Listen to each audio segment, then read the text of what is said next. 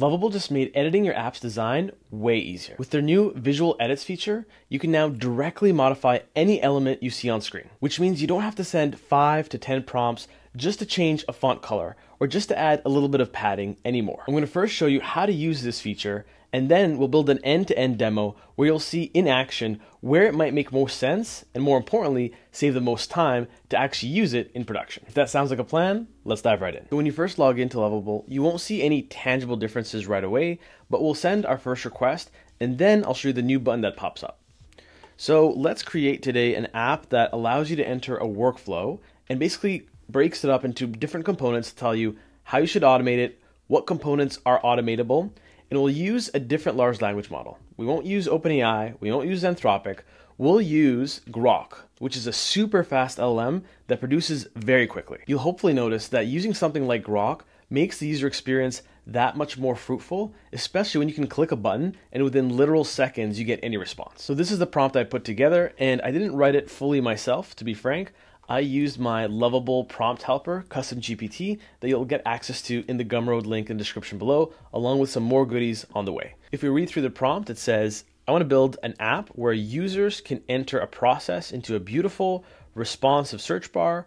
Upon clicking, the interface dynamically expands into sections generated by an LLM, and then I go through what's generated. So we want one section that summarizes the process that I just entered. Another that says which parts of that process might be viable for automation. Another one might be prioritization. So once you know what the opportunities are, what are the order of priority of those opportunities? And then the last one is a full automation plan where it creates a mini roadmap end to end. In terms of look and feel, I said modern and minimalistic UI with smooth animations, dynamic scrolling, again, responsive search bar, card-based layout, and dark mode with soft gradients. So we'll send this and we'll see what we get. So this is the result, and it actually looks pretty nice. Now I imagine it won't do much when I say something, so I basically make a lot of YouTube videos, then I manually write descriptions. I'm just gonna copy this to the clipboard. Okay, so when I click enter, it basically comes up with this process summary, this automation opportunities, prioritization, and implementation plan.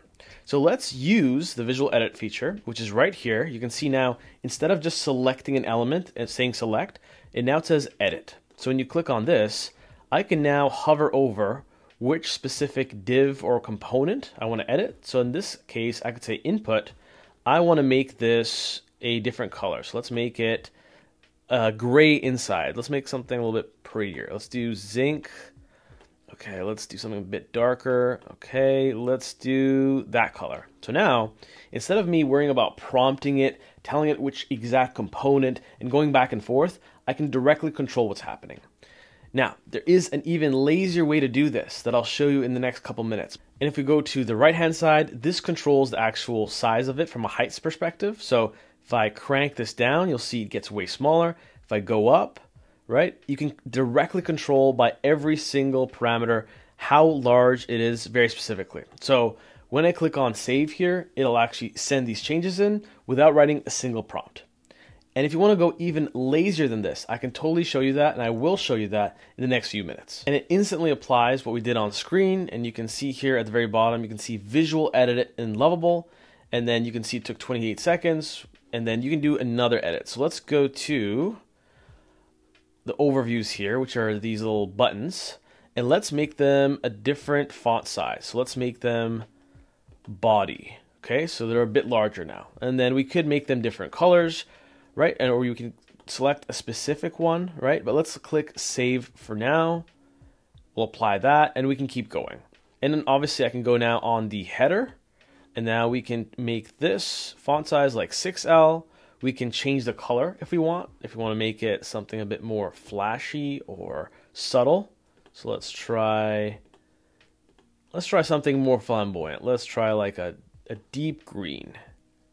Okay, let's go there. And obviously I could enter a hex code here if I wanted to. So one cool tip I'll give you is if you want to play around with what colors might look nice with each other, I like to use this site called coolers.co. And basically how Coolers works is if you click on Start the Generator, you can click on your spacebar multiple times to find different colors that go together. Then if you like a palette, then you can actually lock in certain colors, keep going until you have the palette you want. But for now, let's take this as an example and take this little hex code here, and we'll go into Visual Edits, and we'll click on Paste. Okay, and we'll click on Save. Then this also will get applied right away, and you can see how hands-off this process is. And if you want to stop using the Visual Edit function, all you have to do is go back to Edit here, unclick it, and now you're going back to potentially changing the functionality of the application. Now, if you remember, my goal was to integrate Grok, which is a very fast large language model, into this app. So first I'm going to show you what Grok looks like if you've never seen it before, and then we'll implement it, and I'll show you a little trick I use now to implement custom scripts into Lovable. So if you go into console.grok.com/playground, you'll be able to send a sample message to different large language models like DeepSeek, like Llama, and like Qwen. So if we take something like Llama, let's take a larger model. Let's take this 70B Versatile.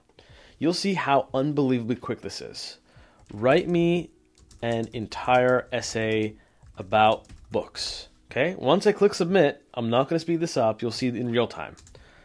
Oh, let me click submit. And you'll see it's literally drafting it immediately. Super fast. Now to implement this in Lovable, I did something a bit different this time. So I used O3 Mini High with deep research, and I asked the question, hey, can you read through all of the documents of how to use the Grok API and then figure out a way to come up with some boilerplate code where I can run a request. In this case, we get something like this, where it takes a simple request, like explain the importance of fast language models, and then you get some output like this. And all we care about for the purposes of our application is this content portion, where you get the response. And you can see here all the metadata about how quickly it ran, the number of tokens it took, etc. But we don't care about any of that, just the content part. So how do we go from this function here to bringing it all the way into Lovable? Well, we're going to have to set up a Supabase instance to be able to use the edge functions as our bridge to integrate this function. So I'll just copy this to the clipboard. And what I did beforehand is I set up a new Supabase called Automation Buddy that I've already authenticated here in Lovable. So you can see here, we connected it, and now we're good to go. So now we can start building things from a function standpoint. So typically, this is the part where now I paste the script and try to fight with Lovable to try to integrate it without it changing anything or shifting things behind the scenes that I have to keep clicking try to fix over and over again. But to try and prevent that, I'm going to go over here and click on chat only. I want to first set the tone for what I'm trying to do, implement it, and even have it play back to me what it thinks it understands before we implement the functionality. This helps level set with Lovable's underlying LLM what my plan is and what it has to do. So I've already prepared a prompt here, and I'll paste it right here and read it with you. I want to implement a function that will execute and generate all the sections after the user enters their process, and will generate it all using something you haven't heard of called Grok. Now here I like to say you haven't heard of it for a reason, because if the LLM thinks it has knowledge, it might try to be proactive and integrate it in the way it remembers, which typically is not very helpful.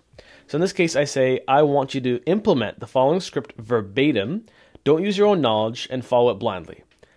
Ask me for my Grok API key, and then implement it in the edge function. So now that I send this, so I send that request first without the script, just so it asks me for my API key, and here I'm just going to add it. I'm going to paste it here, click submit, and then I'm going to give it the actual script. I'm going to copy paste this here, and then go into the chat section and say, here is the script that I want you to follow and implement verbatim. Okay, and then I'm going to paste it here, and I know it's still actually outputting. Now that it's done running, we see here it has added the Grok API. Now, one thing that immediately pops out to me is it says uses the Mixtral model for analysis. So that's not good. I want to make sure it's following my lead, which is why we're doing this in chat and not doing this elsewhere. So I'm going to say, I need you to implement the following script verbatim and not use Mixtral. We are using Grok, which follows this implementation. Okay, so in this case, I'm going to go into here and then paste the actual code. And I'll say, this is the typical output We just care to show the content portion of the output in our app. Okay, so I'll also give it a quick preview of what the output looks like. So copy paste this here, and then I'm going to say at the very, very bottom, play back to me what you understand based on my request. Create a roadmap implementation draft. Okay, so now I'm going to give it the opportunity to tell me what the plan is. So you'll see how valuable this is. Right here, the output says, currently they're using Mixtral 8, 7B, whatever. What we wanted is obviously this Llama 3.3. So immediately, without me going back and forth and wondering what's going wrong, what's breaking, I know right away what's happening. So now I have more confidence that we're good to implement this. So I'm going to say implement plan. And you know what? I'll actually click on this button, implement the plan. And let's see what we get here. Now that you click on implement plan, it goes back to default chat mode. So just be aware of that in case you want to keep going in chat mode later. But once it finished implementing, we didn't actually receive any errors with how to call the Gro API. It did follow my plan verbatim. Where we did have some errors was on the parsing. So if you check the actual edge function history, you'll see that we were able to make the content call to Grok and we got all of this back. It just wasn't aware of how to parse it out and bring it back to the UI. So that's a normal error that I didn't write any prompts to resolve. I just clicked try to fix twice. And then now, so if now we paste this prompt here, which says, I first read my emails, then I prioritize them, then I respond to them in drafts, and then I send them one by one, very manual process. I'll click on this. It'll take around 3 seconds to populate everything. And you'll see here, I am speeding anything up. You have read emails, prioritize emails, respond to emails. You have the automation opportunities and their priorities. A bit interesting that they're a bit out of order. I think they're descending instead of ascending. Then you have prioritization, and then you have an implementation plan. So let's say here I want to change the colors of these different boxes. We can use visual edits for that. So I'll click on edit, and then we'll go into these specific boxes, and then I'll show you now the lazy method that I promised before. So instead of me having to worry about a certain color or a certain border radius, you can click on this little feature toggle here called advanced. This will show some text that to you and I isn't plain English, but this actually represents these settings.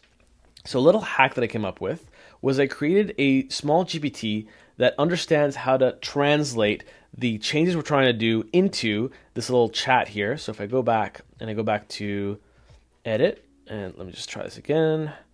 Let me go to edit and then these divs here. I'll go back to advanced. If you go to this Lovable GPT, I'm going to write my single line string, and I basically want to write the settings based on what I see. So I'm going to scroll down and take a screenshot here. Let's do this. And then let me paste this in. And I'm going to say, I want to make this have a shadow and be a pretty vibrant color against the background. Okay, so it's just going to translate my layman's terms English into some one-line response here. And if I take this and I paste it, and if I take this and I paste it into Lovable, right here, you'll see what happens. They all change color. Now, is this the color that I want? Probably not. But let me just screenshot this again, and I'll be like, can we make it more of a teal? Can we make it more of a teal? And in this case, you should get an output yet again, and it's GPT-4o, so it'll be super quick. I'll just copy this, paste it back here, and I don't even have to worry about the settings. And if I click save, we now have a new and improved version without me even having to click on the buttons individually and test things out. Now we could definitely keep improving things and making this green go with this teal and change the background, but hopefully you get the idea of how you can use visual edits to save you tons of prompting and tons of nitpicky back and forths by just being able to click on edit, click on any single element, and then being able to advance that element and make it look better and sleeker. Now, if you want access to the 2 custom GPTs, which is the Prompt Helper, and the second one, which is the Visual Editor oneliner, those will be available for you in the description below. And I'll also throw in the code for Grok should you want to actually implement it into your own apps, because based on what you saw, you can see how beautiful and blazing fast an experience it is. So it might take your Lovable experience that uses Gen AI to the next level. If you found this helpful, let me know down in the comments below. Otherwise, like, sub, and I'll see you next time.